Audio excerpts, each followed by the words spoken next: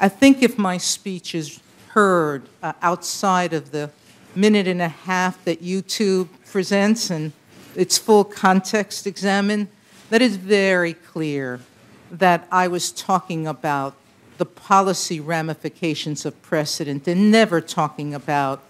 appellate judges or courts making the policy that, that Congress makes. I want to state up front, unequivocally and without doubt, I do not believe that any ethnic, racial, or gender group has an advantage in sound judging. I do believe that every person has an equal opportunity to be a good and wise judge regardless of their background or life experiences.